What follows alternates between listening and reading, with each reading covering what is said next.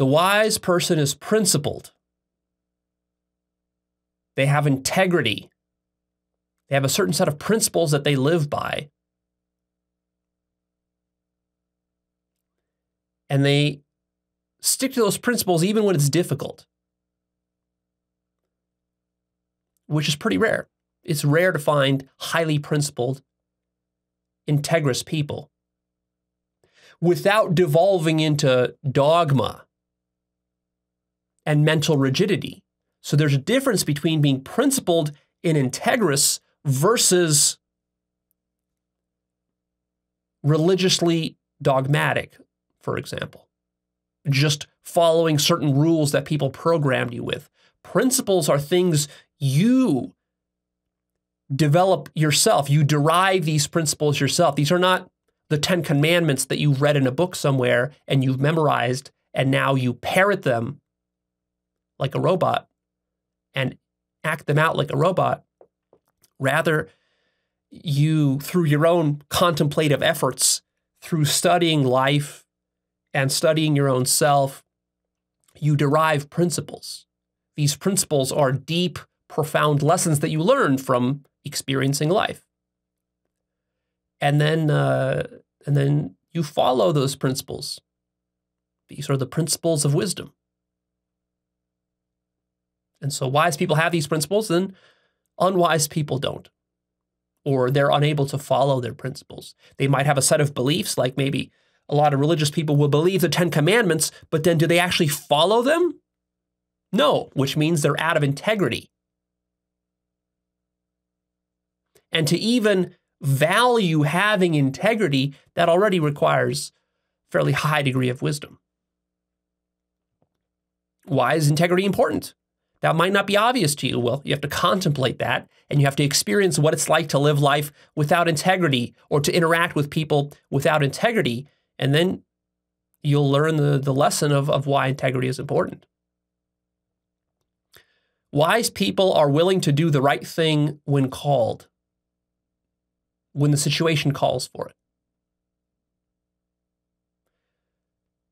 Wisdom is self-disciplining.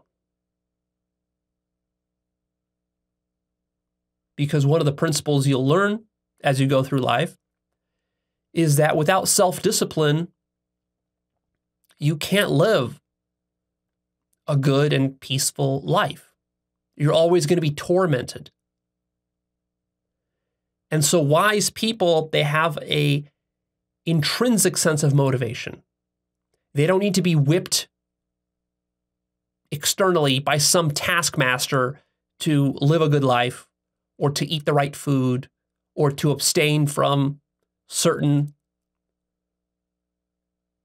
traps and dangers in life. They just do it through self-discipline. And this they learn through experience and by making mistakes. You learn the dangers of being undisciplined, and then you learn to discipline yourself, and then you are motivated intrinsically from the inside rather than from the outside. You don't need to be paid a bunch of money or given a bunch of compliments to do the things you need to do, to be principled, because you value being principled in and of itself more than you value the money or the praise or the love or whatever you're getting from somebody else. See?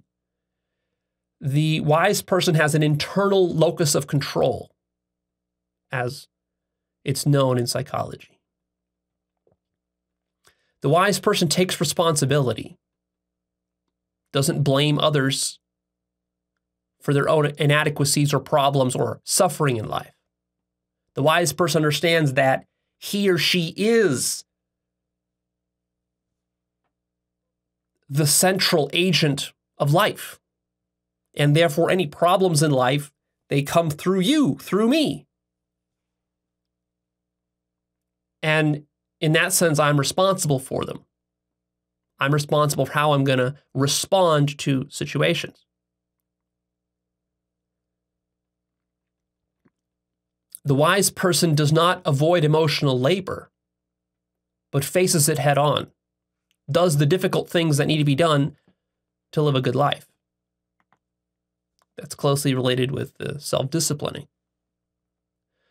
The wise person is able to abstain from and to control his or her cravings.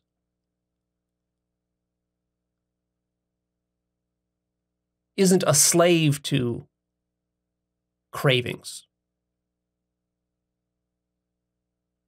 Because if you're a slave to your cravings, then you can't be principled.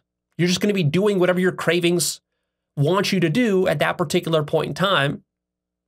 And of course, that leads to a life that's full of suffering and deep mistakes and regrets and errors and catastrophes and disasters. The wise person highly values education and learns from the mistakes of others. Yes, you can learn from your own mistakes, of course, and you should, and that's going to be inevitable if you're going to become wise, but wouldn't it be wise to learn from the deep history of mistakes that mankind has made before you? You can read history books, you can talk to your elders, to your parents, to colleagues, and ask them what the mistakes they've made and learn from their mistakes so that you don't have to go through the same errors, fall into the same traps that they fell into. Humans have been alive for hundreds of thousands of years. We mostly face similar survival challenges, and we fall into the same kind of traps. So really, there's not much reason for you to make mistakes in your life as long as you're able to be forward-thinking enough to read and to study lessons of history. And then you can avoid many of those mistakes.